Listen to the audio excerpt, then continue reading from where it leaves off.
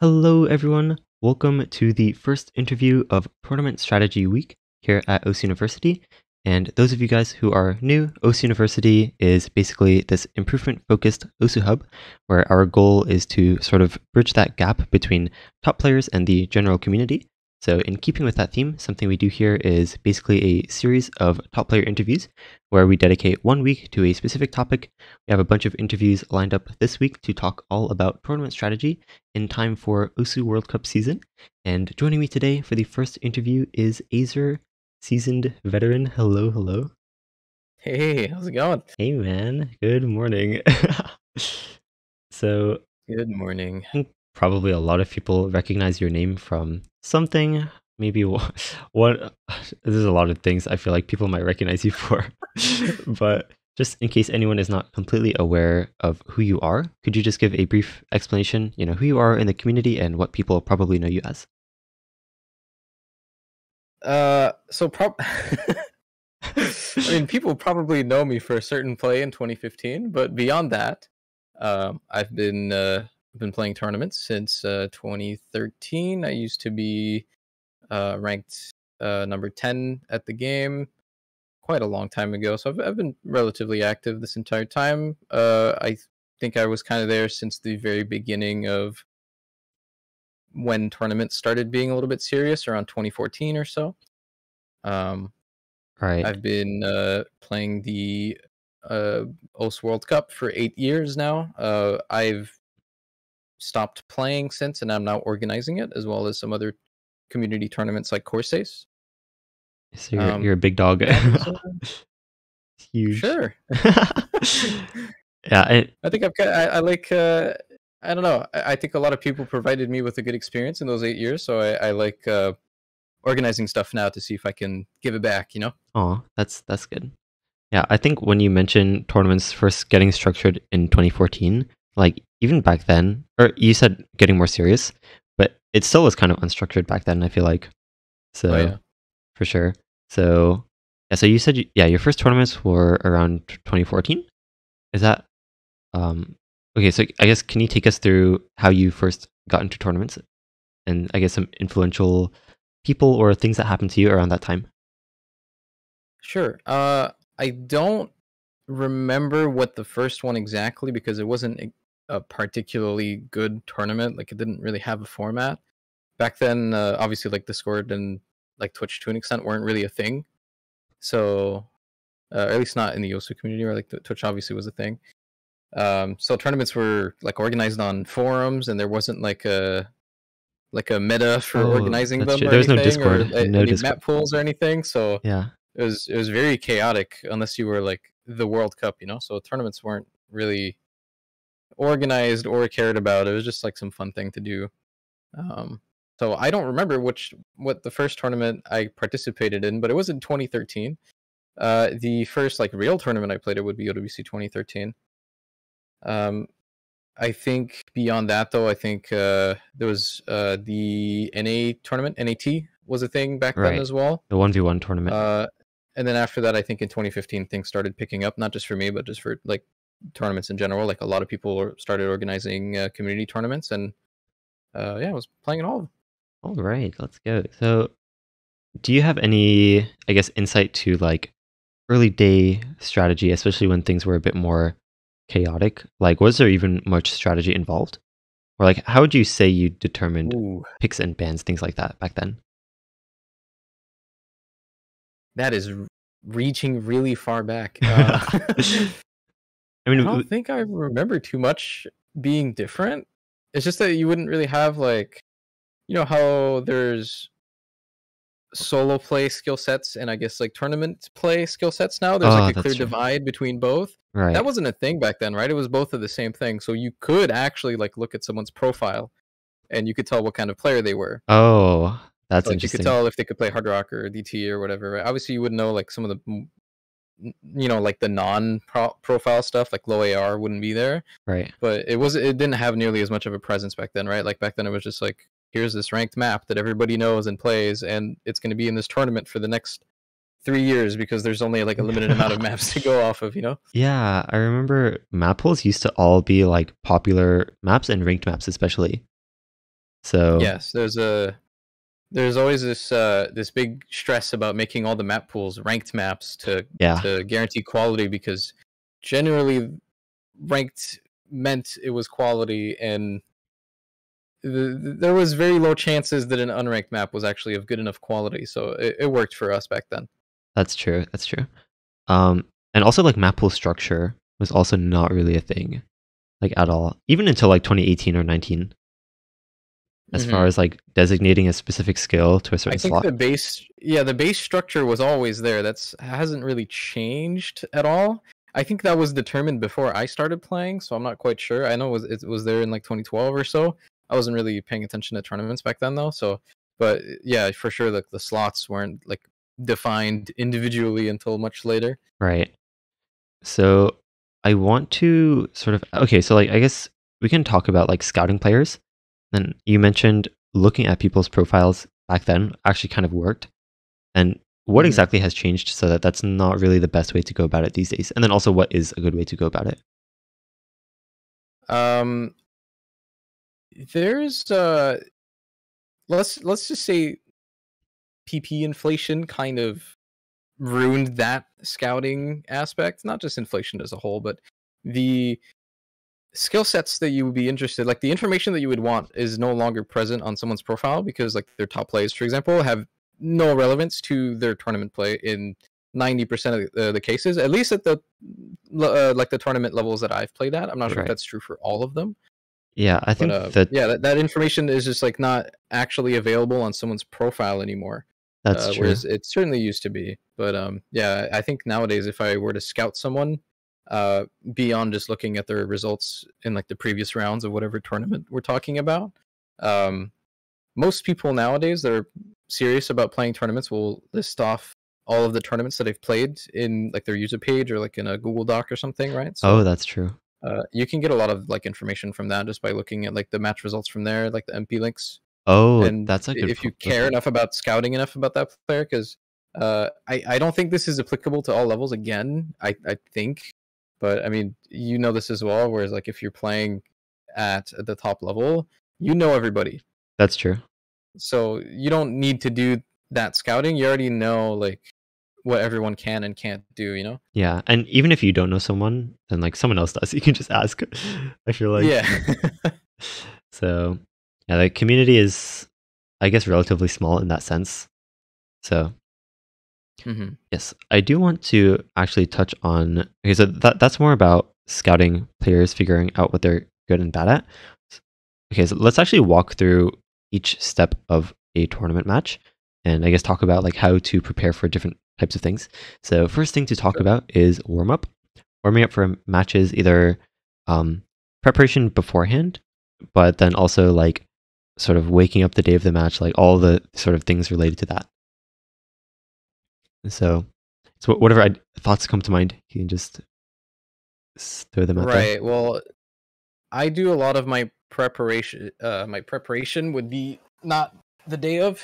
I would do it much in advance. I actually do a lot of preparation in terms of um, not so much scouting, but mostly like statistics, if that makes sense. Like actually getting an accurate representation of the performance that I expect of my own play, and then making an educated guess as to the exact same thing for my opponents. Right. So Right. and that allows me to determine what I'm prioritizing in that match. If there's it lets me pick my pick bands, you know. So that's always the first thing I do. I spend a long time doing that, regardless of if it's a 1v1 tournament or a team tournament, or if I know my opponents or not. I will always do that, because there's always some things you might not be aware of. I'm sure that this is going to come up later again, but like there's always some skill set that you're not thinking about yourself, that you're not particularly good at. But if the other guy's worse, that's a good pick for you, right? But you That's wouldn't true. you wouldn't think about it because it's not something that's good for you, Yeah. or so you would think. But in this Right. particular context, maybe it is. So I think going through statistics and actually going through match results and having an idea of like what the other opponent can and can't do is super helpful in that regard. Yeah. Something I emphasize a lot when I tell people about like how to approach a tournament match is that it's really not about getting a good score. It's just about getting a better score than your opponent. Like Hmm. if you suck at a map and your opponent sucks worse, like you can't both lose. Although you might feel like you deserve to lose, then as long as you get a higher score than your opponent, that's what matters. And there's also the other side of the spectrum. I think like the biggest match that comes to mind for me is like Bubbleman versus Vaxei in Game Osu. Like insane performances from both players, but like a Oh yeah. 1x100 FC will not beat an SS. So Yeah. no matter how well you play also. So just sort of keep that in mind. It's not all about your own strengths and weaknesses, it's also about your opponent.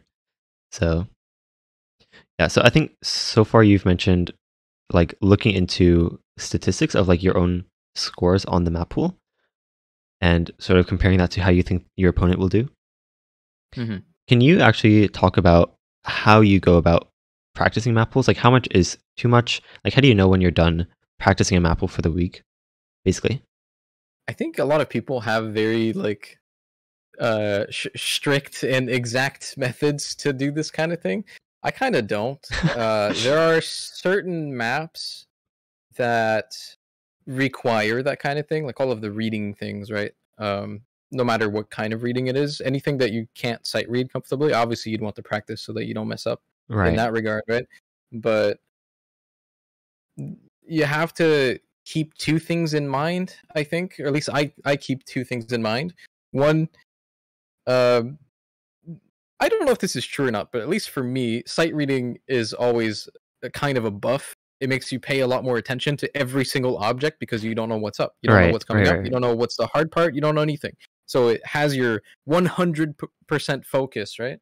So, and I don't necessarily just mean sight reading as in like literally your first play. It's just like something that you haven't really practiced, right? Right. Uh, but also on the flip side of that, if there's also mind block that I think you had a bunch of interviews about as well, Right. right? Um, I think if there's like and there is too much practice to the point where you're going to get mind blocked on like simple things, right? So it's about like finding the balance between Right. those things, and for me that heavily depends on what kind of map it is. So like I think notoriously like an aim map, like a No Mod 1, you don't need to practice that. You play it once, and then if there's nothing that caught your attention, you're good. You never play it again. You keep going. You play the rest of the pool, and then if it's picked or if you want to pick it, then cool, go for it. You know, Right. you're not going to be mind blocked. You played it once. You at least know there's nothing that's going to take you off guard, and then you're safe. You know.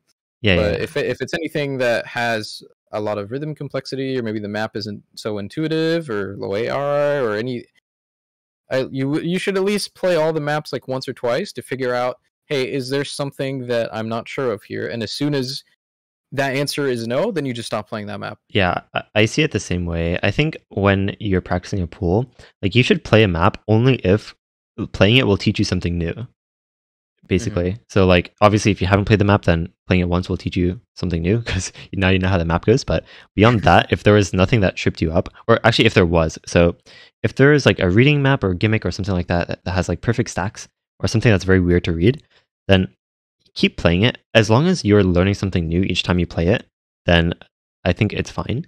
And sort of just to give a recap on what exactly mind block is to those of you not familiar, basically, if you've played, okay, so mind block is basically when you stop reading the map and you start just kind of playing from memory, and that backfires when your memory is not actually how the pattern goes, because you completely stop focusing because you're like, oh, I know how this pattern goes. It's just a square. You just move in a square, and then you end up not moving Yeah. in a square, and then it's like, oh no. I think for me, part of what mind block is, just to give a small answer, is if you ever play something for the first time or the first couple of times, you play a hard section, but you hit it every time. You're not going to think that it's hard because you hit it every time. So That's then you true. stop paying attention to that because it's not worth paying attention to. You hit it every time. And then, after that, things go wrong because it's still a hard pattern. Right. And I don't want to get too off topic, but I do want to add that like how your first run goes, or like I guess how your sight read goes on a map, actually I think plays a big role in whether or not you get mind block, or like Hmm. your sort of mental going into a certain section. Like if there's a really hard pattern, but you end up hitting it in the first try, you might not even notice that it's there. So Yeah. yes, but with that, so that is pretty much your perspective on like how much you should practice maps. Do you ever, okay, so this might be jumping ahead a little bit, but in team tournaments where you know that you're not really going to be playing everything, like to what extent do you ignore like maps in the map pool? like should you still try them at least once? Like let's say you know that you're never going to be in for like a reading map in the pool, or maybe probably use stream or extreme/speed stuff as an example. Hmm. Like if you know you're never going to be in for a map like that, at what point do you just not even play it once? And at one point are you like, maybe I should still try it? I think understanding your role in a team is super important, right? So in my own case, purely just my personal experience, for the last several years, I've been a specialist. I'm here to play this, that, and that thing, and nothing else. I don't ever have to touch anything else because I'm playing with other people that are playing those other things. Right. So in those situations, then yeah, like I'm never gonna play a stream map, or anything that like would be considered speed or high approach rate. Like I'm not good at that. My team knows that. Uh, no one is even considering that I am potentially playing. I could play that map 96 times, and I'm not going to get a better score than like anyone else on the team that is supposed to play, right? So at that point, there's just no point. Right. I just completely ignore it. Yeah. I think also understand, yeah, like you said, understanding your role in the team, and also I guess you have to understand your teammates' roles on the teams as well. And sort of, okay, so in a team tournament, not everyone on the team is going in for every single map. So just sort of a brief explanation. So for a 4 versus 4 tournament, for example, typically you have 8 players on a team. This is how the World Cup is designed as well. So you have 8 players on a team, but they're not all playing every single map. So you put in 4 players that you think will perform the best. They go into the multiplayer lobby, and then they are the ones that play that map. So if you're not one of the 4 players in the lineup, as it's called, then yeah, what Azer is saying is that you're not gonna need to play that map. So understand, like, But yeah. Oh, but I think there is, so that is only true for maps that you have 100% certainty that you're not playing, right? right, It's important to differentiate that. Uh, to give an example about myself, I'm not good at Hard Rock, but I can play it. I'm not particularly bad at it. It's not right, why I'm there, but I'm still going to spend some time playing them on the off chance that maybe my team can't play it, or I'm better than someone else who should be playing it. That happens pretty frequently, actually. So yeah, it's still important to go through the things that you could play. right. And in that sense, I mean, it really doesn't hurt at the end of the day to take like 2 to 4 minutes to play through a map once and see how you do. And also, okay, one thing, and let me know your thoughts on this, but like people who like don't get a very good score, and so they just like don't put anything in the sheet at all. Although their score might be like decent, like 300k or something. But I guess in my opinion, like tell your team how you do on maps. Like I guess be transparent, because even if you're definitely not going to go in, then you want to save the couple seconds between maps of like trying to think about whether or not you'll go in for that map. This is something I touch on a lot actually when I'm the captaining any team. So like I was captain for 7 years for OWC Canada, for example, and every single round, even though it's fairly obvious who's playing what, I still spend the time to ask each person individually, not only how they play on a certain map, but also how they feel about that map, if that makes sense. Because Right, sometimes someone will do good, but they don't think they'll do good every time. Sometimes someone is just going to have a bad score on the sheet or whatever, or in all of their practice, but it's just because like they're not having a good day all of those days, and they think they'll do better. You know, there's a lot of like nuance that's like important to know in right. that regard. So do you I guess make sure everyone on your team has at least one score for each map, or like at least a feeling number? If it's something that they could be going on for you, then yes. Okay, I see. So like again, same thing that we just talked about, right? If it's a map that there's no chance they would be playing, then I don't care. Right. So okay, I think that's mostly more about team tournament dynamics, where you have your role on the team, and other people have their own role, and that sort of determines picks and bans. So I want to Hmm. also talk about 1v1s and how that is sort of different. Hmm. So 1v1s for me are a little bit weird because I haven't played them in a very long time. Uh, I think the last one I played was in 2018, Oh my god, like wow. late 2018. Yeah, last 1v1 tournament I played was NET 2018, I think. Oh wow.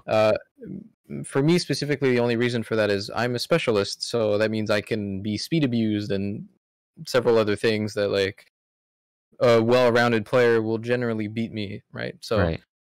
because of that, I've kind of just stopped playing 1v1s because I'm not able to play the to the way I would like, if that makes sense. Right. Um, but I think for most other players who are going to be more well-rounded, I think there's definitely a lot of difference there because it's obviously it's yourself. You don't have to worry about anyone else. You can't be, it's you have to be very aware of your own performance because it's 1v1. You can't be carried. You can't Yeah. carry anyone. Like it's it's much more. Uh, I think in that regard also, I think in 1v1s it's probably way more important to research your opponents That's true. because you'll be able to find a lot more of those like um skill sets that you might not be thinking about that you have an advantage on or don't have an advantage on, right? So Yeah. Yeah. it's a lot more obvious when it's only one person to look at instead of eight. Yeah. Oh, for sure. I think also it's important to understand that like you personally have no one to back you up, but your opponent also has no one to back them up either. So Hmm. if you okay, so one thing is like when you're in a team tournament and you're not feeling confident on a map like Nomad 1, aim map for example, you can back out and someone can probably take your place. But if your aim is not feeling that good in a 1v1, like you'd better hope your opponent doesn't notice or else you're going to get Yeah. abused. So Yep.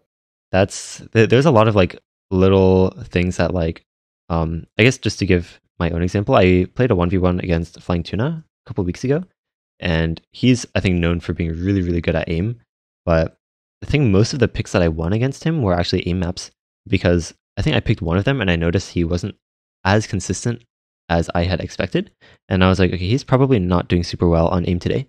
So that is something that I think is important to pick up on and see how your opponent is doing on that specific day. Actually, also about that, think it's easier to do specifically for 1v1s, but if you play with the leaderboard on or whatever, you can kind of tell regardless of if the map you're playing is like specifically an A map or not. If there's like a specific section that they kept missing on, Right. you can kind of make that connection, right? Like you can kind of see, oh, they completely blundered the aim section on that one. Maybe I should pick aim. And if Right. you just looked at the score at the end, you wouldn't necessarily have that information You know what I just thought because you of? just have their score at the end, right? So it Right. doesn't specifically say about each section of the map if it's yeah. What if you spend your time between picks, like you go back to the main tournament VOD and you actually watch how your opponent missed? I don't think anyone actually does I that. don't think anyone I don't think does you even that. have time to do that. I don't think you really do, but in like those very small cases where like you're really torn between certain picks or like you played Although yeah. you could do that in team tournaments. I do that a lot in team tournaments. Oh, If I'm that's not true. playing and I don't specifically need to warm up, you watch and Right. you see if there's any moment like that that you can pick up on. That's true. Yeah, I think when you're on the bench in a team tournament, yeah, let's actually talk about that. Like things that you can do on the bench. There's basically like two different roles. I feel like either like you're warming up or you're watching the match. But yeah, what are your thoughts? Hmm. I think unless you specifically need to warm up for something that's mechanically intensive, so like if you're a speed player or something and you need to be warm or and you're on the bench, then yeah, maybe just keep warming up. I think if you don't need that warm up, then I think there's still some like productive things that you can do. You Right, can think about obviously you can watch if the tournament is streamed, if you can watch how the other team is doing or how your team is doing, right? right, But you can also just like look at more specific things and think about, like, for example, even if you're not the captain in your team or whatever, and you're not really a decision maker, you should still be able to look at how your own team is playing or just get the information about individual players about how you think they feel about something. And then when the map is over, you're like, hey, hey, Habib, you're doing really good on this map. Do you want to play more of this? oh, that's actually And true. I am the best at that map, by the way. I'm just a beast. everybody knows that. But like, Yeah, there's a lot of like more like I guess like the social aspect that you can do to it if you're right. not playing, right? So. Yeah, that's true. I think like picking up on if a teammate is like sort of on a hot streak, so to speak, or like has momentum or like is having a really good day, then you can try to pick around that player, right? Hmm. Like if your like aim specialist player is having just like a really consistent aim day, then you can probably lean more towards aim picks, things like that. And on the other hand, also, obviously, if your specialist is having a bad day, then try to avoid those maps and hope your opponent doesn't notice. So, Yeah. yes, I wanted to mention something. Oh, I think this is also probably kind of obvious, but like when your match is close to tiebreaker, sort of deciding, like, okay, so let's say the match is one map before tiebreaker, and you're not in for like the deciding map as to whether or not you get to tiebreaker, then chances are you probably want to play through the tiebreaker and tell your team how you feel on it. Because Hmm. in close maps, 100%. a lot of people sometimes get very uncomfortable or anxious about whether or not they'll do well. So even if you feel like there's a 0.01% chance that you play the tiebreaker, you should still play through it and sort of get a feel for your confidence level. To a certain extent, okay, if the map is like super biased towards a certain skill, then you can also take the role of like deciding what other players should be on the team or like in the lineup for tiebreaker. You know Yep. what I mean? Right. So yeah, that is that. Man, Anything you want to add? the only yes, I was thinking about an example of that I could say from my own experience. Unfortunately, it's not a good one, Oh no. because it would be versus Taiwan in WC last year, where match was exactly like that. Right? It was pretty early stage, so like kind of everyone could play everything, if that makes sense. Right. Uh, and we got the tiebreaker, and I'm not supposed to be on the tiebreaker because I was mechanically probably the worst player on that team.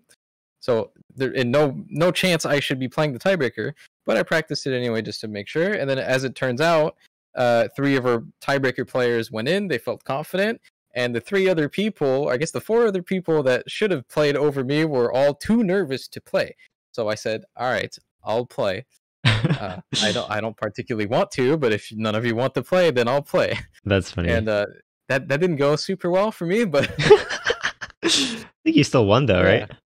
Yes, I Yeah. had nothing to do with that though. Well, no, maybe there's a chance that the nervous players would have done worse. Who knows? Oh, that's funny. Yeah, I remember that though. That was it wasn't that round of 32. I remember the tiebreaker, but not by I name. think it was around a 16. Oh I shoot. don't remember either. Yeah, anyway. Um yeah, I think deciding who goes in for a map. Yeah, do you have any other, I guess, things that you want to throw out there about deciding who should go in for a certain map? Um, yeah, sure. So I think some of the things I've picked up on for being a captain for several years is that people are never. It's never like a binary thing about like, yes, I'm playing this, or no, I'm not playing this. You know, there's a lot of Right. maybes. There's a lot of depends on how I'm feeling at that given moment. You know, and you You're can't know right, that right. in advance. Yeah. So if I'm figuring out lineups for all of the maps, usually what I would do is there are people that are just there 100% of the time, like they're always consistent, and Yeah, you know you can safely just put them on for yeah. that. And like But there's even if also a they're lot not of maybes, right? So you can like confirm three of the four slots, and then have like two or three players for that last slot. And then when that map comes up, or if you're thinking about picking that map, you just ask all of them how they're feeling about that map right now, right? So it right. allows you to uh, make better decisions about the roster and not just have like a set four people and then just fuck it, just go for it. Like Right. I think it's a better success rate. Yeah. I think try not to bar people from playing a certain map. I don't think that's really something people do, but when you're strategizing before the match, yeah, basically like have a couple people in mind as like backups to go in for that map that you still want them to feel out if they might play it during the match. But yeah, there's also definitely, like you mentioned, players that like even if they're having a bad day, they're still going to be like one of the top four players to go in for that map on your team. Hmm. So, and also I guess for clarification, top four meaning like in a 4v4 tournament.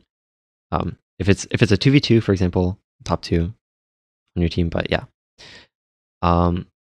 So okay, let's talk about like actual warm up maps in the match. What are your thoughts on Warm those? ups, as in like tournaments implementing warm ups before the matches. Yeah, yeah, like each team gets one random pick. I think those have not been used for their intended purpose for a long time, which is why they've been removed in the World Cup last year, right? Or like 2 years Right. ago. They, I don't yeah, think that's actually of any use for anyone who wants to use it specifically to warm up. that is Uh, true. for two reasons. One of them being that if someone is looking to warm up, they're going to do it before the match, not during the match. And the second reason is usually the way that would go is then you do warm ups and then you do your picks and bans. So you lose your warm ups. What was the point? True. I think what it's really designed for is to, I think, warm up to the match environment specifically. And also, like, if you need to turn your leaderboard off, you can do that. But you can also just do that before you join the lobby anyway. Yeah. I think, I thought you were going to say like about nerves, but I don't think that works. oh, okay, yeah. Some people I think say like, oh, you can like let your nerves out during the warm-ups. Like, you can't really do that. I'm gonna be Yeah, honest. that doesn't work. Because you know that it's a warm-up and you know when it's actually the first map or not. So yeah, maybe you could like mind game yourself into pretending that it's still the warm-up and then it doesn't actually matter how you do. There's a lot of mind games you can do if you like. I mean, we can probably talk about that later. It's like sort of mental tricks that you tell Yeah, yourself. I have the perfect story for this, but Oh, we can go over it later. okay. Um, yeah, I think the only other thing with like strategically picking a warm up. Okay, this is something I've done where if I'm having a decent, like, let's say my tapping speed or stamina is like actually decent that day, but I don't want the other team to know, then I will pick a stamina map as a warm up and intentionally do bad. And then afterwards in the multiplayer chat, I'll say something like, "Oh man, my hands are so cold. Like, why can't I stream today?"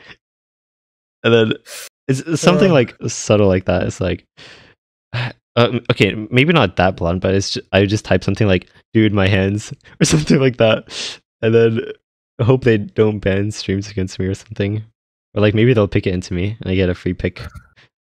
That is something I did in United States Cup 2018 against it was like Toy, Fiery Rage, that whole team in grand finals. Yeah, we still lost, but it was a good try. I guess I'll mention my story now because Yeah. it's incredibly relevant. Oh, really? And it was successful. So in OWC 2018, before Canada was really that good, we were still like top 6, I think, but we weren't like considered to be any better than that. We were against Australia in quarterfinals, I think. And Australia was a team that had every possible edge at DT over us. It was clearly like if we could ban all 4 of the DTs, we would in a heartbeat, no second thoughts, right? So there were Wait, I 2 remember DTs this. specifically. Okay, Yeah, I've told the story many times because I'm very proud of it. It was one of the rare, like, actually like strategical moments that paid off really well because you don't get those too often. Let's be right. honest. So we knew that for a fact. So obviously we wanted to ban one of them, but in that tournament you only get 1 ban. So there's 2 of them that were 100% losses for us. So for And context, we knew there were they wanted to 3. pick the other one because we only could ban 1. So let's Right. say I think it was DT2 and 3, which are speed and stamina. Okay. So we banned, I think it was DT3, and we had the first pick, and we knew that they wanted to pick DT2. So abusing the fact that it was the first pick of the match and everyone is nervous, we just said, screw it, we're going to lose this map. Let's get it out of the way. Let's pick DT2 and let's lose it so that we take away one of their picks. It makes no sense, but when you word it specifically that way, no one had any pressure to do good because everyone was prepared to lose the map. We were just kind of messing around. All right. And what do you know? We won the fucking map. And the other team shit the bed because they were super nervous. It's their first map of the tournament, and we won the map. And then we literally won that match because of that. Like, it still went to tiebreaker, but we kind of had we didn't have any other better picks. Like, we had 4 good picks, and that was the 5th one. Oh, So I see. it wasn't even a good pick, but that's the 5th pick that we did, and it just worked out perfectly. If we picked it at any other stage of the tournament or of that match, or if the other team picked it at any other good stage of that map, because then obviously they would pick it when they want to, Right. and when they're feeling confident on it. So we just forced them to play it when they're not. So then they had to also think of another pick that they maybe are less comfortable on, right? So it just worked out really well. I tell this story a lot because Right. It's a in the good case grand scheme study. of things, when you look at strategy in OSU tournaments, there's not that much that you can do. At the end of the day, you kind of just play the game and hope you play better than the other guy, right? So Right. that was one of the few moments where there was like an actual strategy and it like worked out really well. Yeah, I think Canada is very known, like very strong at like confidence and team morale. And in that sense, I think you guys do a good job at like building a team environment that supports not really getting as nervous as some other teams that might be very try hard and oh my god, Mm-hmm. let's win. And I think you guys also, more so than other teams, try to opt for like those sort of nerve wracking type maps or like consistency, no mod one aim stuff. I think multiple times you guys were like, let's throw no mod one at him if we have first pick, and so just out nerve them basically. So yeah, I Yeah, think there's a lot you can do, but I think having a good team environment is one of the most important parts of the game. right. Is there anything else you wanted to mention about like mental sort of gymnastics for not getting nervous during matches? Um, I think there's probably a lot of things that have already been said, not necessarily with this interview, but or a lot of things that are, for the most part, easier said than done. But I mean, the one thing that I personally go for is during the match, I try my absolute hardest not to care. I care a lot before the match and after the match. During the match, I just do whatever. I don't think about uh, oh, what's going to happen. Right, I'm gonna do good on this, or else people are gonna think I'm bad, or any. Just phase all of that out. You just show up and play, and that's it. You know, whatever happens, happens. And then there's, I find that in regards to nerves to be the best thing to do. I think, and whenever I'm in any tournament team, I try to support and enforce that mentality as much as possible. right. That's why I like joking around a lot. I think I'll always try to do that. I'll try to pick up people that do that as well, Yeah, yeah. because I think having a more like lighthearted environment is just always going to be a better thing. Yeah. Wait, sorry, I was like, I just saw one of the questions on the forum. Do you think speed abusing on boomer hidden players is unethical? If I say yes, people are gonna think I'm a hypocrite for abusing low AR hidden and reading on Zoomer players. Oh my god. Okay, that's a good answer. It really goes both ways. Oh, wait, that's such a good question. So the answer is no. It's just a part of the game. Yeah, that's funny. Um, but yes, I think yeah, and I know people, so especially in the nerve control interviews, I know Zudi talked a lot about confidence and how important that is, and you know, Canadian pride. Okay, well, she didn't talk about Canadian pride, but in the sense of confidence being, I think, like very characteristically strong amongst the Canadian team. I feel like, Mm-hmm. but yes, I and think part of yeah, that is, at least what I think. I never really like confirmed this with any other players we played with, but obviously when you look at a team, there are some names that are going to be like more looked at than others. You know, there you have right, like your star players, and I think if you are one of those star players, I think it's, if you're able to do it well, trying to shoulder as much of the expectations as possible is a good thing for your other players. yes, that's Like, true. I would always try to do that. I've tried to do that from the very start, right? So like, um, especially when most people, during the time where most people looked at the Canadian team and put my name at the top of that, you know, Right, like immediately think of Azer when they think of Canada, then I would try to abuse that as much as possible and kind of like, how do I word this? Sort of like ego my team a little bit, right, and like make my team like kind of realize that like, hey, they're looking at me. No one's looking at you guys. You can do whatever, you know, and then they feel less nervous. right. Yeah, yeah. That's actually true.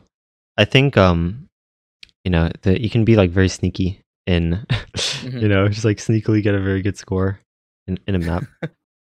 But yeah, definitely agreed. I had I think a similar experience. Yeah, so I think basically to summarize, oh god, my train of thought is dying.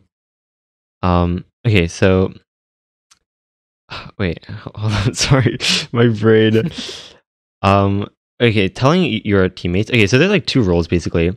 Either you are expected to be one of the better players going in or not. And I think either way you can have like certain expectations going into the map. Um, like we can actually. So you already mentioned sort of being the star player. You can tell your teammates, to not put so much pressure on yourself, and that actually usually works. Because I've done that as well. But being the sort of Yeah, I mean, fill I've player, been on both sides of that, right? Like I've right? been both the star and the I don't know what the word is, the guy that gets Fill player, carried, I guess. the Like fill fourth. player, sure. I usually call it the fourth. I Um, think. I think realistically, and I think everyone can agree to this, if you're looking at 8 people play, you're not looking at the people that are doing the worst. You're that's looking true. at the people that are popping off. So like if you're one of the people that are expected to do the worst, then you should have lower expectations and care less, and you'll be less nervous and stuff like that. I don't know why this is all about like nerves, but I I think think it's a lot of what goes into tourney strategy because, like I said, there's not a lot of it that's that's true. actual strategy, right? So Oh, actually, I do want to mention. Uh, okay, so I don't know if we ever played any tournaments after like I started emphasizing this a lot more, but like when you struggle on a certain pattern in a map, don't tell your teammates. Is that something you've sort of oh yeah, because then they become aware of it. Yeah. right? So we were talking earlier about how like if there's a hard part of a map, but you hit it in your sight read, like you might not even realize that it's hard. And vice versa, there might be a simple pattern, but like you always miss it. And so in your head, it kind of seems kind of hard, and you're inconsistent on that for that reason. Then, okay, how strongly can I emphasize this? If you are mind blocked on a map, do not tell your teammates because all it's doing is making them think harder about those patterns as well. Like if I I think ask it's you, fine yeah, to mention about the map as a whole, but never mention specific patterns because right, then they'll start thinking about it and be like, okay, when's the pattern? Is this it? yeah, Am I yeah, gonna yeah, hit it? Okay, did he hit it? Then it's yeah. yeah, It's like, is it this the doesn't go pattern you were well. talking about? That wasn't that hard, and then you're just thinking all these things, and then you just miss after. Yeah. So yeah, I think okay. So for United States Cup 2020 or 2021, yeah, this year, a couple months ago. So in grand finals, I told my team to. Okay, so I think personally, I was more of like a sit-in player. I think I played pretty much every map, and so for that reason, I wanted to make sure I was feeling fairly confident and like I wasn't like overthinking things. I think it's really easy to overthink if you have information to think about, or Hmm. sort of the opposite. Like if you don't have certain information, then you can't think about it, right? So w- during the grand finals for like strategizing, I told my teammates to sort of do the strategies for me, but specifically to not. Okay, so I told my team to make a separate text channel for strategies for the match, and like so that I could mute it. And then I told them if they want to talk about the other team's scores, put it in that channel. I don't want to see any of the opponent's scores from previous matches, from like how you think they'll do in this match. Like all I want to focus on is my own scores and how I think I'll do. And I think that worked pretty well because like by the end of the match I like realized that I wasn't really thinking about the other team's scores, because I think that's a cause for a lot of nerves, I feel like. And Hmm. yeah, I don't know. Let me know your thoughts, I guess. I've never been in that position because I've always been one of the people that are doing the strategy. Right. I mean, I'm But typically like I that. So, clearly see the benefit if you are not. I right. think that's a good idea. So, yeah, just throwing it out there. I think those of you who are sort of in that position, like if you can do that, or I guess also like understand your own preferences. Also, like if you feel more comfortable knowing how you think that your opponent will do, then, you know. But also, I think, like we mentioned, there isn't too much like strategic advantage that like gives you a buff on the other players. Like in the actual match, like in an actual map, at the end of the day, you just need to play well and Hmm. do your own thing. So yes, I do want to grab a couple questions from the Google form and then probably move on to live chat questions. But Sure. is there anything else that you sort of wanted to throw out there? And I guess um, what's the word? Key takeaways, things like that that we've talked about so far. Key takeaways. Do all of your planning before the match, like actually way before the match. It's super important to me, at least. Um, and then just turn brain off during match. Just Right. play. Just play, dude. All right. So a couple. Okay, some of these questions are actually very interesting, and if you see any in particular on the forum, because I'm not going to ask all of them, but yes, there's one question directed specifically at you from Polski1, which is, what tips would you give to people who just started or are just about to start their first tournament? Ooh, I get every time someone asks me a question like this, I think it's very hard for me to answer because, and I think most people that started a long time ago can probably relate to this. It's just that when I started, the environment of the game was very different. So I don't have any like firsthand experience of what it's like to start playing whatever we're talking about, which in this case it would be tournaments, I guess. Like I don't have that firsthand experience.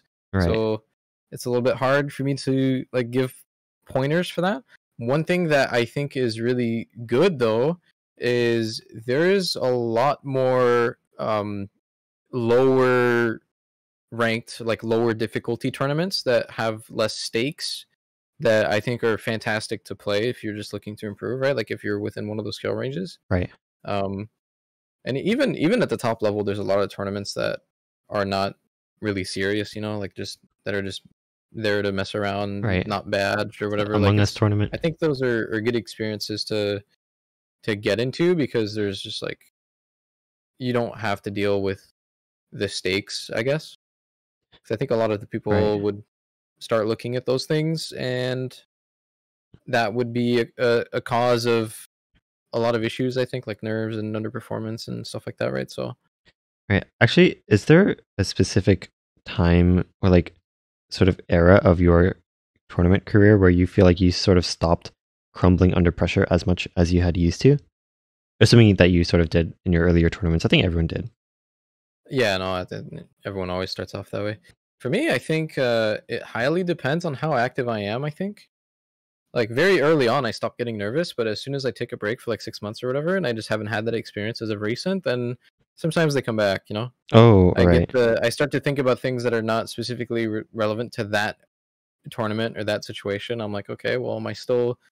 You take a break for a long time, like you come back and you're like, okay, am I still as good? Should I be here? Like, Oh, I right. got to be good so that people don't think I'm washed. Like these type of things that True. don't necessarily happen in the tournament, but like surrounding it, the whole That's thing, true. right? So, That's true.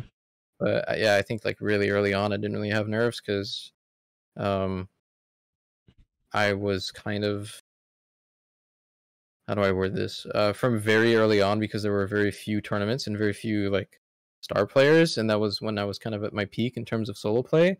Um, I was kind of like thrust into the situation of like a star player, if that makes sense. Like Right. very, very early on in like 2015, 2014 even.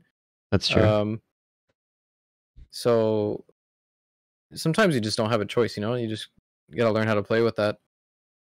And I think eventually it just goes away or you just learn how to deal with it. Yeah. I think just play a lot of tournaments.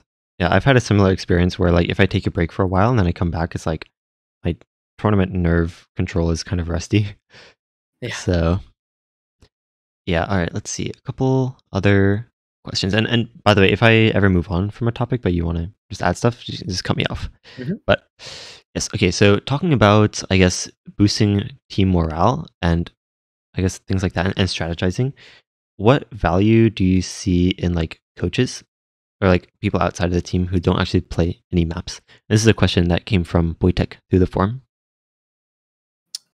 I think those things, if done by the correct person, are very beneficial.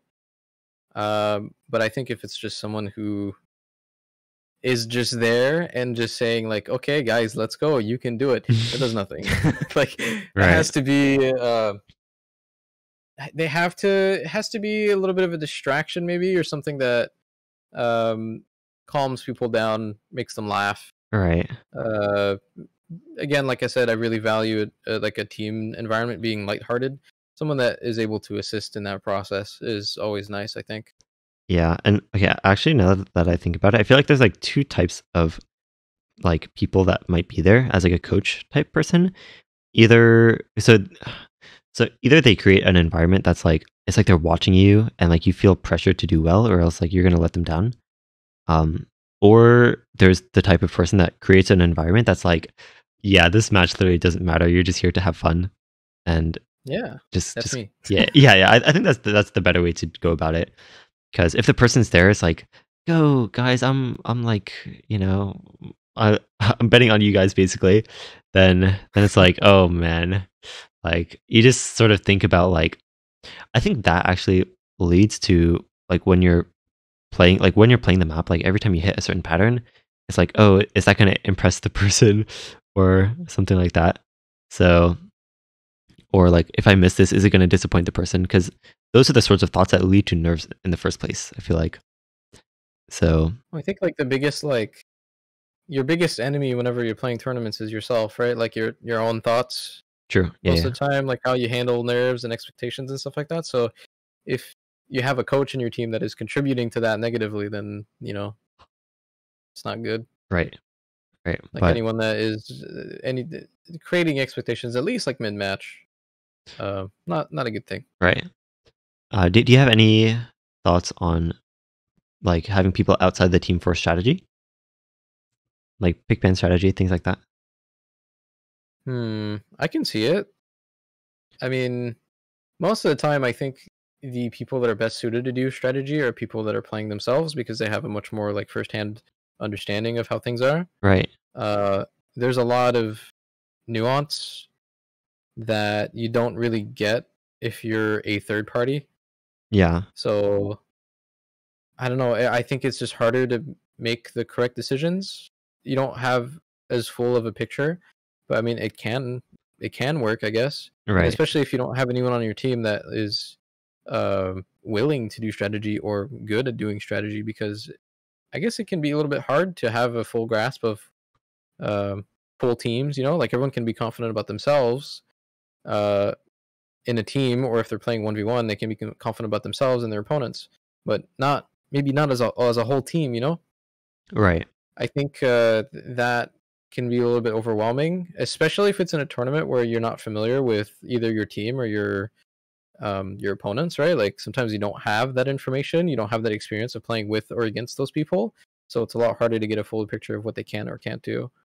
Yeah. I think it would be interesting to play in a team environment where the like none of the teammates think about strategy at all, and it's all sort of outsourced. A And ninth man. I think that because sort of what I was talking about with like not thinking about the other team scores at all, like you just sort of I guess imagine a situation where the coach like individually reaches out to each player to ask how they feel on certain maps, so that like no player on the team is thinking about like the other players on the team, Mhm. and sort of not creating any expectations. Like your only focus is on your own gameplay and doing well on like the maps that you're in for. And then come the time of the match, like yeah, I just think it would be interesting, like having very little say on like what picks you do I could if see it's it outsourced. working, but I feel like we haven't seen that yet. Right. Just because most of the time, if a team is formed, at least one person on the team uh, knows enough about what they're doing to do the strategy as well, right? So I That's think you would true. have to like specifically create a team like that. Yeah. And also, I feel like all the people that would be really good at doing that coaching are just going to be on another team anyway, so they're not going to help you. So, Actually, we've had I don't really remember this as much, and they didn't do that much, but we've kind of had something like that. I think it was in like 2014 or something, where I still don't know why this happened, but we had like a retired Korean player help us for OWC named Crazy, like oh, KRZY. right, He was just helping us like I don't really remember because it was like 7 years ago, but he right. was helping us get a better picture of what the other teams were doing, and not just our opponents, but like the rest of the tournament as well. Like That's interesting. I don't remember him doing much of like the actual like pick ban strategy stuff, but I guess we have attempted that a long time ago, but I don't remember much about it. That's interesting. Um, okay. I think any other questions or like things that you wanted to mention, and then can move on to viewer questions in the live chat. For me, not really, unless there's something else in the forum. Oh, all right. Yeah, I mean, there's a couple other questions, but I do want to make time for viewer questions if there are any. So Yes, those of you listening live through And our I can look through the form real quick. yeah, I can do that. But just those of you listening live, if you want to get your questions in the live chat, so there's a text thread in the general channel. You can go there, put your question, and what we do basically is if you see someone else's question that you also want asked, if you could react to it with a thumbs up emoji, and that way we can keep track of everything, see which questions should answer. But yes, if you see any questions on the forum, Azer, if you want to just I read think them. Boytech just has a lot of really good questions, honestly. I don't Yeah. mind going through a lot of these, but I think they're very relevant to Yeah, go Tourney for it. strategy. We can do rapid fire. You Yeah, down go to for do it. that? Yeah, Do I'm down. rapid fire discussions. Let's go. Okay. Should you ban what you're uncomfortable on or what you know your opponent is very good at? I think. What do you think about that? Actually, let's hear it. Okay, so this is basically, should you ban your weakness or your opponent's strength? And Yeah. it depends on like if the difference between you and the other player, like whichever one's greater. Like if you're weak at something, but the other person's also kind of weak, then like if your average score on that map, okay, actually, it's basically like whatever map your average score is furthest away from their average score or expected score. And that could be something that you're bad at, or just something that you're decent at and they're way better at. So yeah, look more towards average score of you and your opponent rather than just banning your weakness or just banning your opponent's strength. I think when you ban your weakness, it's also very important to take a look at the other team or the other guy because that might also be their weakness. Right. You know, like there's a lot of. I think most of your decisions when it comes to banning mostly revolve around the opponent, not yourself. Yeah, Uh, that's let's true. say, like I have no speed, so in most tourneys, I would get speed gapped, especially if I'm playing 1v1. If literally anyone is able to play the maps, they will win. But sometimes you get a match where the other person it also isn't able to play that map, so why would you waste a ban on that? I Right. think most of the time you're looking at the opponent, not yourself. Yeah, I think there's some cases where like I might 1v1 10 different players on the same map pool and have like 10 different maps that I ban. So yes, all right, next question. You can take the lead. Okay, what kind of mindset do you have versus weaker, equal, stronger opponents, respectively? Does your strategy change?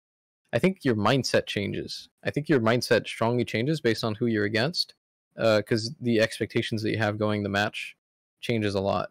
Right. Uh, Especially if you're if you're going in a match where the opponent is weaker, uh, you don't really care about that match. You can most of the time you can kind of like it's unsafe to do, but you can sort of like disrespect them in your head a little bit. Like this is Right. okay. If the opponent is weaker, I don't need to strategize that much. But I think that can backfire really hard because if you have a bad read on them, turns out they're not weaker. That's gonna tilt you very hard, and it probably won't end well. Right. It's tortoise in Um, the hare. yeah, and stronger opponents, I think, also kind of on the flip side, versus stronger opponents, most of the time you're gonna be coming in expecting to lose, and that's perfectly fine, right? Right. Um, but the moment that you are not losing, uh, you'll need good nerve control, I think, because that's going to start affecting you. I think if you're unexpectedly doing well, um, that can affect you a lot. Right. And then against equal level opponents, Equal is kind of like the baseline, right? So I guess that's true. it doesn't have a specific way to think about an Okay, equal opponent. that's I true. think it's just like the way you think about any tournament match. Right. But I think one thing that is one thing that's actually really important. Yeah, actually, just a small extension to that. Most of the time, you're against a weaker or a stronger opponent. It's going to be in an early round, right? Let's say you're a low seed in a tournament. Let's say That's like true. a 64 player 1v1 tournament, right? And you're seed like 50 or something. Obviously, like really early on, your first match, you're going to face a player that is much, much, much, much better than you. I think there are there are pick ban strategies to play around that. There are maps that are not individual maps, but like map pool slots that are kind of known to be quote unquote RNG or lower skill cap, right? So like aim, for example, is kind of one of those. Right. So I think there are always picks that are going to be easier than others, not just for yourself, but just for everyone playing them. And so if you're going against a stronger opponent, those are always a better idea to hover towards, because there's a stronger chance that the other team or the other opponent is just gonna get a random miss, and you're not. Suddenly you have a point, you know. But if you're Right. playing something that is less RNG, so something that's more of a niche skill set, or like speed or something. I think speed is a little bit different, because most of the time it's very binary. It's like either you can play it and you'll do well, or you just can't and you won't do well, you know. Right. But I think that can change a lot. Similarly, against on the flip side, again, if you're against a weaker opponent, if you're the stronger seed in that situation, um, you would want to go for the weirder picks, because you know for sure you are skill capping the other person 100% of the time. Whereas Right. if you're just playing like a map that everybody can play, like No Man 1, you have much less chances to do that, I think. Yeah, definitely agreed. I think you how do I word this? You want to pick the maps that have like the smallest average score gap. Like if you're the weaker team, the other team's always probably going to have like a very high average score on every map in the pool. So just pick whatever maps you are strongest at, and or like maps you have the highest average score, and just hope that the opponent does worse. It doesn't always happen, but I think that's probably the best strategy. Hmm. And yeah, All so right, one more. oh Do okay, you always pick in the order of most likely to win? No, yeah, no, never. Never. A lot of the like social dynamics that happen in a match is super important to understand very well. So like, for example, first two picks, people are nervous. You can change your pick order around that.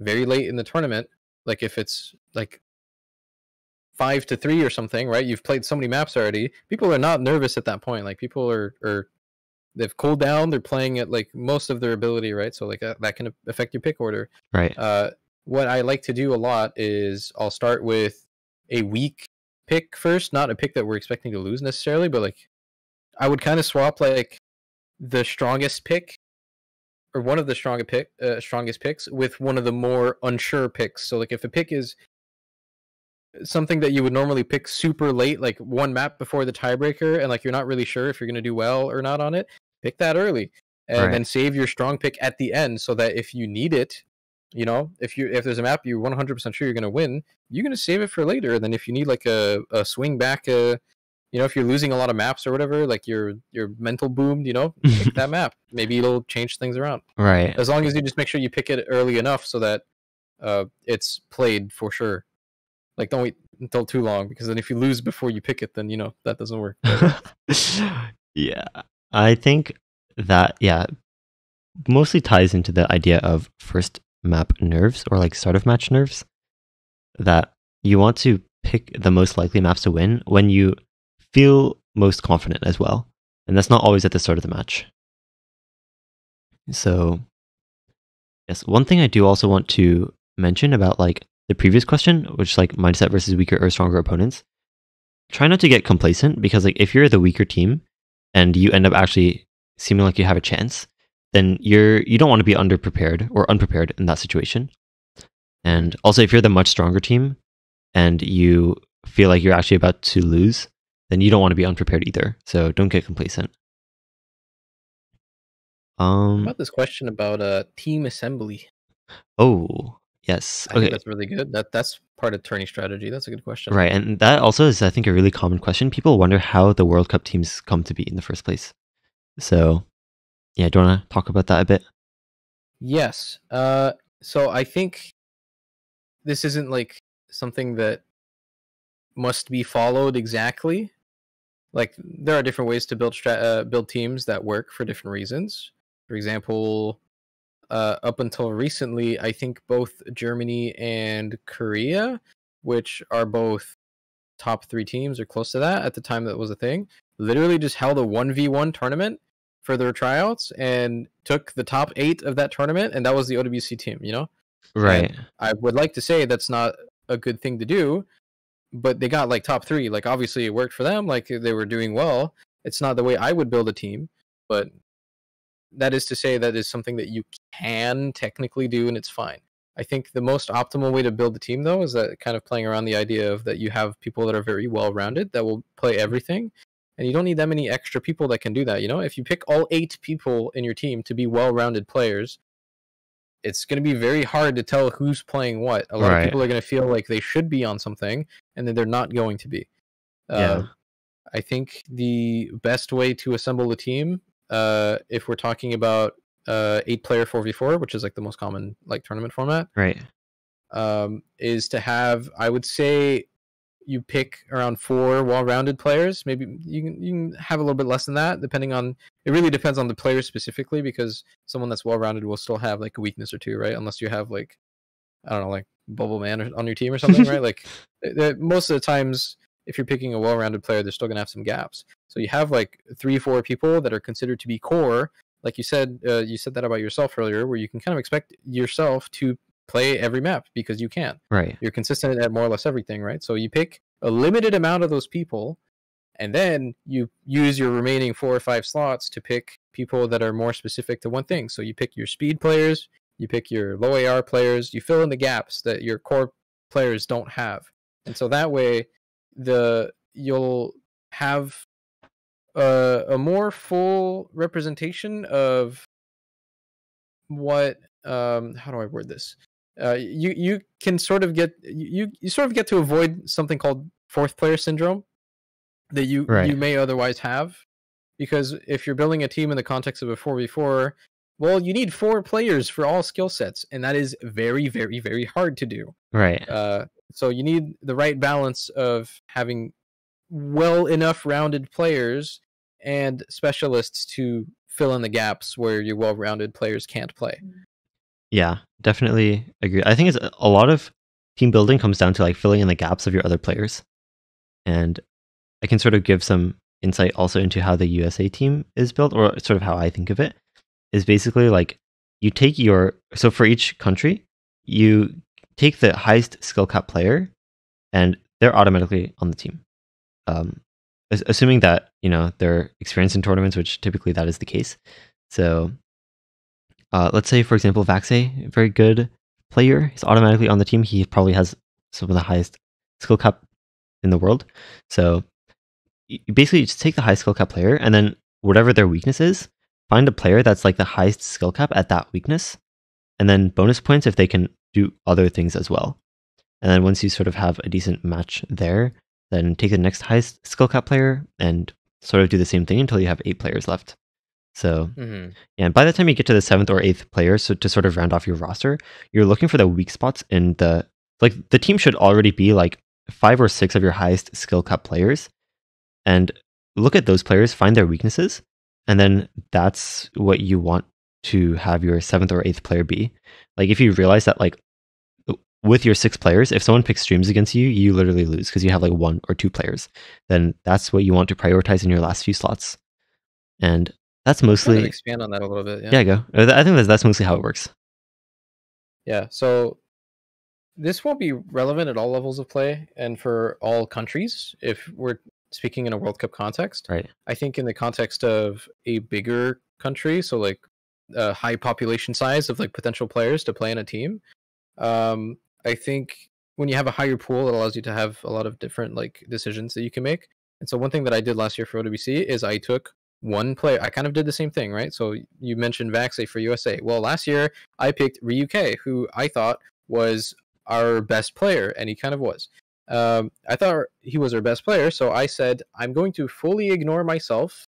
I'm going to build a team that is able to make Ryuk shine, right? So I picked a team that is good at all of the things he's good at, so that we have the best possible roster for what he wants to play, so that we kind of have a good chance of playing around one player, right? So that's something that we did last year. So as a direct that was a direct influence for what the team was, and it didn't turn out like as a complete success. Like we didn't always play around him, but we ended up being the teams that one of the teams that had the best speed in the tournament, right? Right. So I think building around your strengths is also kind of important. You don't just want to be able to cover everything. I think you should also have some strengths as much as possible. And one thing that's super important to talk about also is that if you're having a hard time plug in all the gaps, bans exist. It's Right. completely fine to have a major weakness because you can ban it out, right? Yeah, So yeah. if you have a very specific weakness, I think a very common one would be like low AR hidden. It's hard to find people that are both well-rounded and good at the other skill sets and also good at that. So what a lot of teams end up doing is you just don't have low AR players and then you just ban it every time. So that allows you to be stronger in every other element of play, right? Like every other skill set. So Right. that's another thing that you can do as well. Yeah, I think try to avoid being a jack of all trades but master of none in your team. I think is basically what you're trying to say, I think. Yeah. Right. Cuz even if you're decent at one like at everything, you need to still be better than the other team. And if you're only average on everything, then that might not be the case. So, All right, yes. maybe one last one Yeah, from the forums because we briefly talked about it before as well. right. Uh, first ban pick versus second ban pick, right? Oh, What's that's your right. thoughts on that? Wait, we actually didn't talk about that, I feel like. Okay, that's No, interesting. well we did, but it was before the stream. So Oh, yeah, that's true. Before we actually started. yeah. So, first pick or second pick, and also first ban or second ban. So actually, okay, so tournaments these days, I think like okay, so basically you start the match, you roll both teams roll a number from 1 to 100, and then whichever team rolls higher, they get to choose if they want first pick, first ban, or second ban. Now, I think usually they're paired, right? So it's like first pick and ah, second ban, and then that used to be the case, but now it's so basically oh, is it no longer like that? like if Oh, I won the you roll, can pick then both. so it's basically like I want second ban more than I want to decide the pick order. So I basically Oh, and then the other guy yeah. picks the pick order. Okay, gotcha. So I decided the ban order now that your opponent gets a yeah. So which one would you care more about locking in the order of pick order or ban order, and why? Ooh.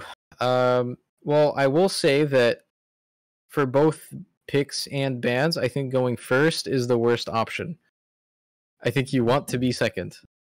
Uh, not only just for the start of the match, but at least for pick order, also the end of the match. Second pick is the last pick of the match before tiebreaker, right? That can be a very influential pick if your match gets there. Right. So, but I think in terms of what's a higher priority between like second pick or second ban, I think that's hard to say. I Really? don't know if you have a preference. I think it highly depends on the context of that match That's for me. interesting. I think it's 100% you go pick order.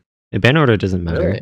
because you're banning different things anyway. It doesn't matter what the order is. If you ended up like both teams wanting to ban the same thing, then someone messed up. Because But how? yeah, There's always some situations where you're not sure of that. You know, like how can you be sure that you're not banning the same things? There, um, if you don't have so, like I said, I think it depends a lot on context, right? So, like right, an example context is if you're playing in a tournament that you don't have a lot of information for, and there's a map that you are bad at. Well, if you don't have the information that the other player or team is also bad at it, then you'd want to be banning the same thing without knowing, you know? So if you're right, second ban, there's a chance that um, they ban that one first, so then you get a third ban essentially, right, right? right, right. So the second ban is obviously better than first ban for that reason.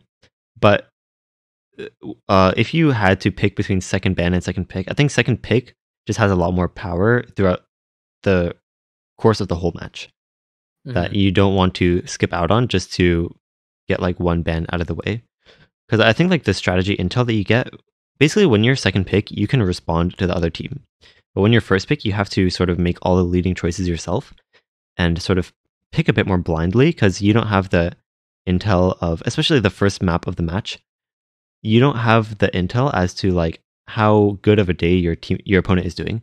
So you and also like you sort of have those first map nerves sometimes. Yeah, that's my top reason. Right. The first map nerves. If you just force the other opponent to play their strong pick on their first map nerves, then you'll have a much easier time. I think. Right. So I like think I can agree with you. Like in most cases, second pick is going to be better right. Yeah, than that's my second opinion though. ban. I mean, Right. But I think it's fair to it depends on how much you value bans, I guess, but um personally, I think it makes a lot more sense to value pick order, especially because if the match is very close, then that's when pick order is really going to matter, and that's where having second pick is going to be very, very helpful because you get the last pick before tiebreaker. But yes, any last quick things that you wanted to shout out? Just quickly looking at the forum, that's probably the last thing I want to answer. We mostly talked about everything in there. Right. And I'm not sure, will you be able to join us on Friday? That is at I should be, yeah. 4 p.m. Eastern. Yeah, I should be there. All right. Awesome. Yeah. So it's not the last time we'll see you, but much appreciated for joining. And those of you who listened live, ask questions, and join us tomorrow tomorrow also at the same time. It's just 20 UTC or 22. But yeah, those of you listening through YouTube or Spotify, if you want to stay connected with OC University and these interviews, best thing you can do is join our Discord server. That is pretty much where things happen. And if you want to support our content, best thing to do is just to spread the word about it to anyone you think might enjoy these interviews or anything like that. But yeah, with that, thanks Azer for joining. Do you have any closing thoughts, key takeaways before we wrap up completely? No, that was a fun experience. Thank you for doing this. All right. And just to those of you who might want to stay in touch with you, this is your time to shout out your socials where people can find you. I don't really use them that much, but I think watch the World Cup and Course Ace. I'm mostly active there. So right. Although Course Ace isn't active for a long time, but World Cup is happening now. It starts next weekend. Obviously, it's going to be a good time. So yeah, watch that. Yes. It's very entertaining. Yes, I agree.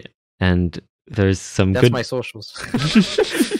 some good people behind the World Cup as well. So yeah. Yes, with that, well, thank you guys for listening, and we will see you guys next time.